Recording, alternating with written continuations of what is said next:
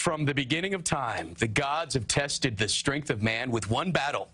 Ascending from the vaults of heaven, scrawled on the rim of the sky is the name of said competition, the Nathan's Hot Dog Eating Contest. And joining me now in preparation for this big event, the MC of Major League Eating and the MC of the contest, George Shea, and the defending champions, Joey Chestnut and Miki Sudo. Thank you guys so much for coming in front of all these amazing hot dogs in preparation for what is going to be a phenomenal event coming up on Tuesday. All looking forward to it. But we don't want to ruin your appetite. I hope you don't mind. We're not going to ask you to eat any hot dogs. What we're going to do today is have a little quiz on what each and every one of you know about New York, Coney Island, Major League Eating, the Nathan's Hot Dog Contest. Just raise your hand. I'll call on you, and you can give the answer. There will be multiple choice on these as well, so you don't have to just pull, unless you know the answer. No, I'm ready. Unless you know the answer. All right, you guys ready? All right. Let's go. I mean, this one could be as grueling as the actual event itself. I mean, I know you guys are really nervous. Number one, first question. What is an actual ingredient in a Nathan's hot dog? Wait, I'm giving you the choices here. Paprika, sodium pentothal, tears of fallen angels. Paprika. Miki? Paprika. Paprika it is. There's paprika in these. Can you believe that there's paprika in these Nathan's hot? How'd you know it was paprika?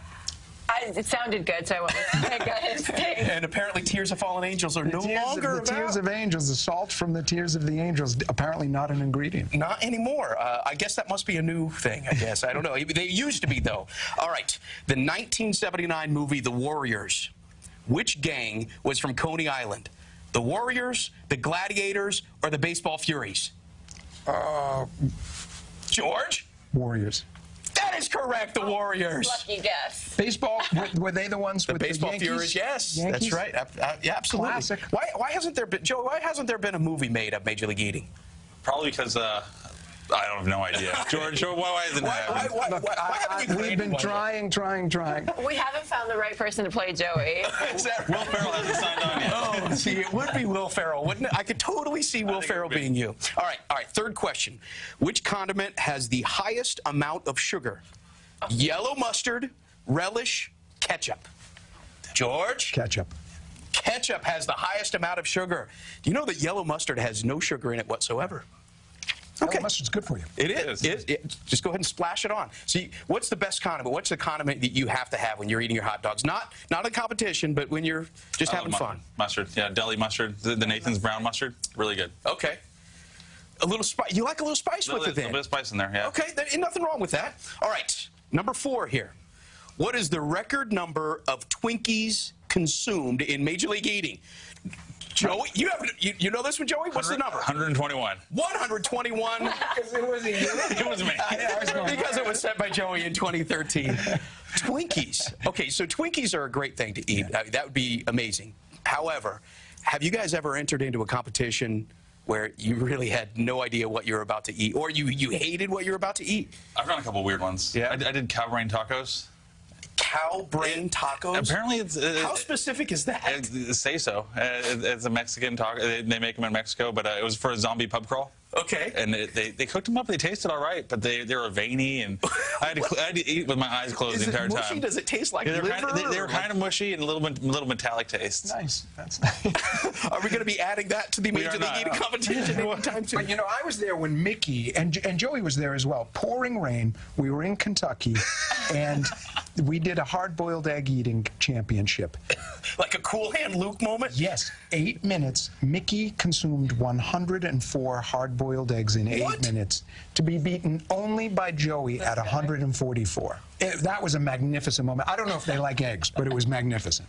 It was so bad, like the sulfur was coming out of my pores. So whenever I moved, I could smell this thing. How is that? I mean, seriously, hard-boiled eggs. I mean, to be able to throw those down your gullet, do you chew those? Do you just pop them in? I chew, and they just kept sliding down. You find a rhythm, and your body works for you. That must have been a lot of adrenaline that took over, because I don't think I could recreate that moment. Storming down. I thought there was going to be rain. It was a torrential downfall. George line that almost made me barf during the contest. It was so funny. He said, "It looks like Joey Chestnut's shirt's soaked. It's like a wet T-shirt contest gone terribly bad." I feel like that's what I feel like every time I watch you guys. I mean, it looks like it really is a challenge. All right, let's see. I've got a couple more here. All right. Which former NFL player competed in the competition in 2003? Joey? William Refrigerator Perry. Absolutely correct. I had it. It was on the tip of my tongue. I didn't. Bonus points for how many number of dogs he finished. Anybody?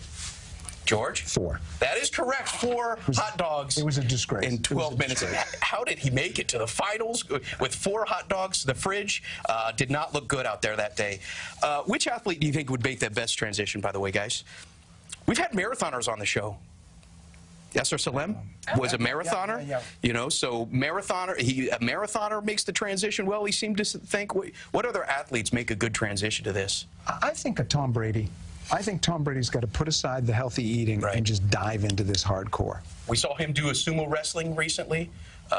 Wouldn't be surprised to have him out here. But, you know, the interesting, you raised the point. The big guy, the guy you think would be good at it, is usually not good at it. So the slender person is quite often better. Why is that? Miki, you're so tiny. Why is that? How is that possible? I actually work incredibly hard to increase my cardio in preparation for the 4th of July. I just find that I can eat more.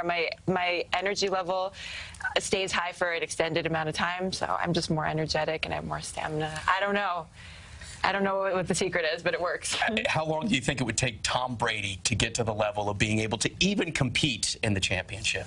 That's not going to happen. Oh, no. Yeah, no. I mean, he could probably win a qualifier with like 25. He could. Yeah, I could see it. I could see him getting up there. In 10 minutes. Amazing. That's doable. All right, next question. By the way, do we know what the score is right now? I think we've got 2, 2, and 1. All right, what is the annual average number of hot dogs an American consumes? 35, 70, or 95?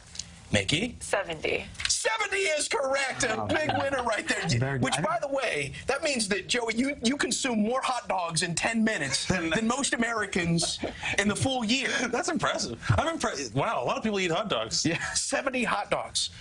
That's big. That's a lot. That's a lot of dogs out there. What is the recovery time for you guys after you down that many hot dogs? It takes.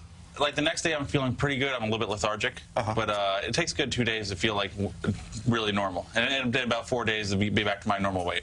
Yeah, just takes a couple of days to even eat a normal meal, Miki. There's nothing. You just have to wait it out. There's really no way. Wait it out. Right. For me, there's no way to speed up or.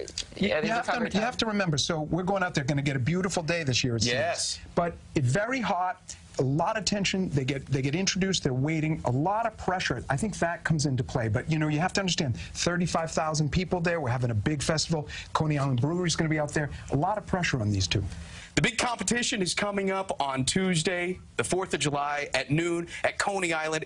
It is so fun to get out there and just to be a part of that, to experience the emceeing of this, which, by the way, just adds so many extra layers to it. I encourage everyone to get out there and be a part of it because that's the only way to really watch the Nathan's Hot Dog Eating Competition. Joey Chestnut, Miki Sudo, George Shea, thank you guys so much for coming in. Very much appreciated. Great being with you guys. Stick around. We'll be right back.